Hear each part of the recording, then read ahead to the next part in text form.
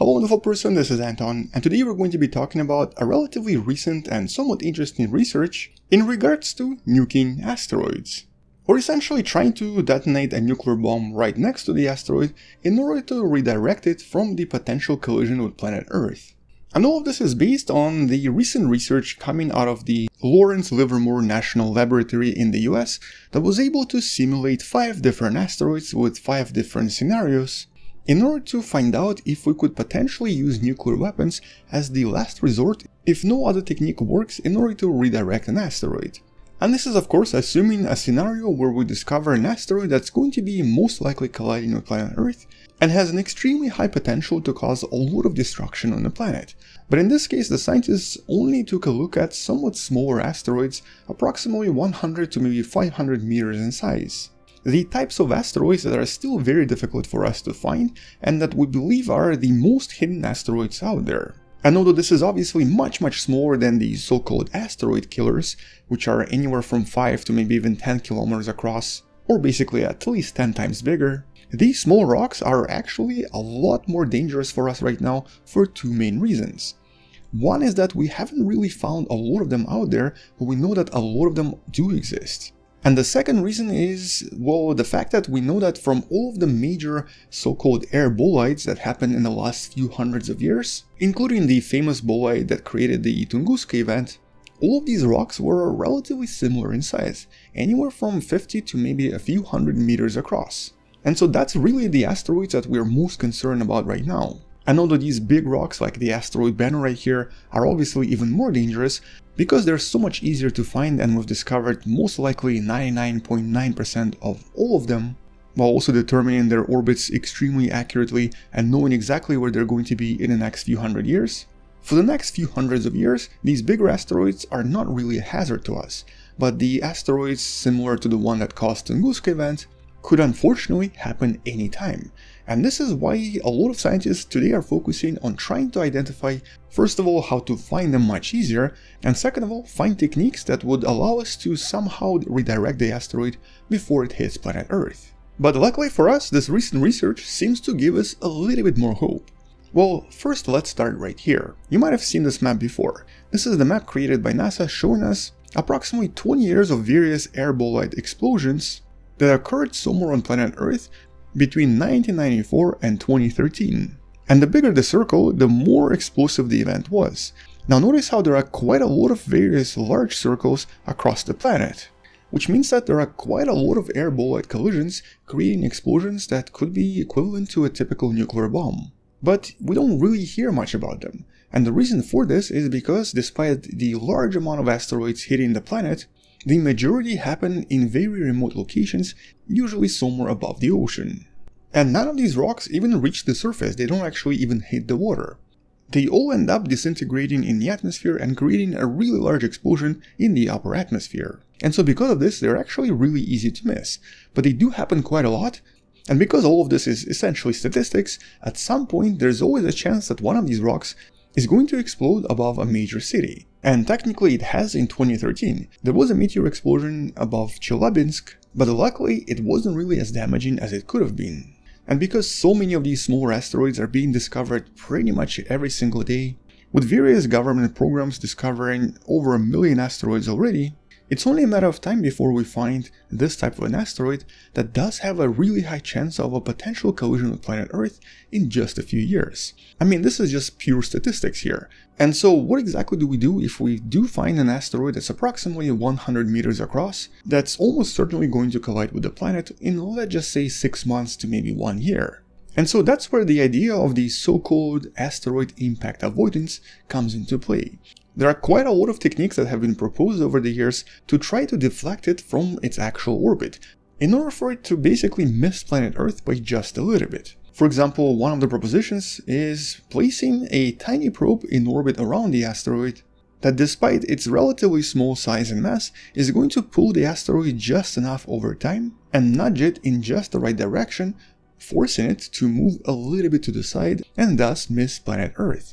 But this would require years and years of orbiting around the asteroid, which means that we would have to find such an asteroid a few years before it collides with planet Earth.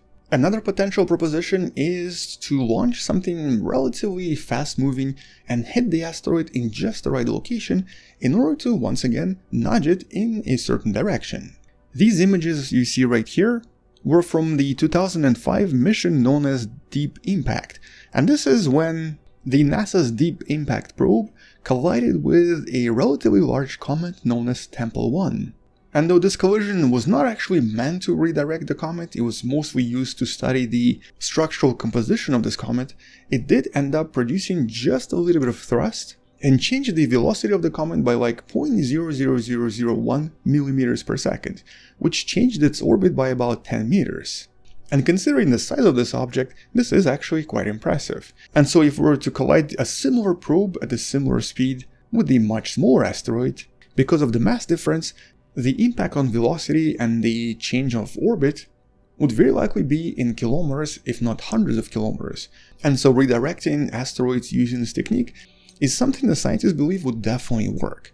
But it still requires us to find these rocks possibly months if not years ahead. Actually, the sooner we find them, the better. But this is not particularly realistic right now. And there are obviously a lot more different techniques and a lot more different propositions. For example, using the solar radiation to try to heat up the asteroid, creating a kind of a jet propulsion from the asteroid itself. So this would definitely work as well. But once again, this would require at least a few months preparation and possibly even a few years. And so what exactly do we do if we discover an asteroid that's only about 6 months away from the collision with planet Earth, or possibly even a few weeks away? Well, naturally, this is where we have possibly only one solution. Some sort of a nuclear detonation, either on the surface or right above the surface of the asteroid, with the optimal detonation height being completely dependent on the composition and the size of the object. For some asteroids, it might be better to detonate it above the asteroid. For others, you might want to collide with the asteroid first before detonating the bomb.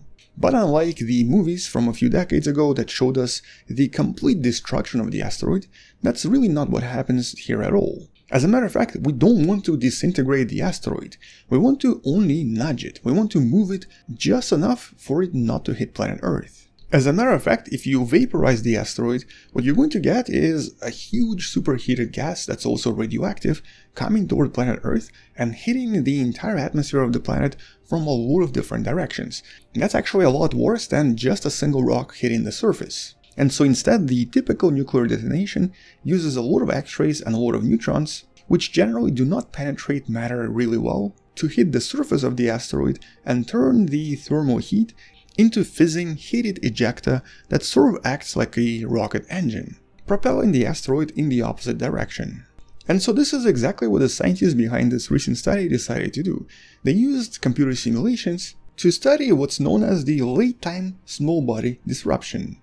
Or in other words, the detonation of a nuclear bomb on an asteroid that's going to collide with the planet anywhere from a few weeks to maybe 6 months in the future. With the main discovery here being that it's actually extremely effective, even if the asteroid is only a couple of months away from hitting the planet. In this case, they used a nuclear bomb that's about 1 megaton in power and simulated the detonation on 5 separate asteroids that were going to hit planet Earth anywhere from 1 week to about 6 months in the future, with the biggest challenge of the simulation being the number of particles. Mostly because they would have to simulate the orbit of every one of these fragments as it separates from the asteroid and as it starts traveling across the solar system.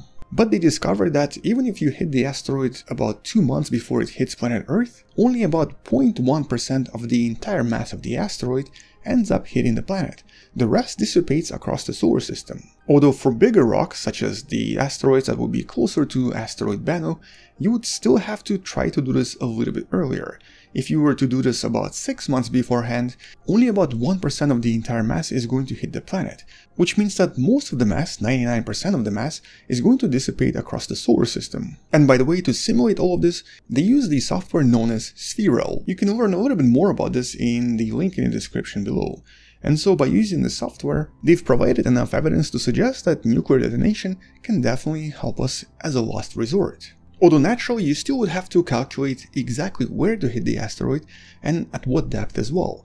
all of this still requires a lot of complex calculations. Nevertheless, this is definitely some of the better news we have in regards to potential collisions with asteroids, which many scientists today believe is one of the biggest existential threats to modern civilization. But as the scientists mentioned, this is still the last resort.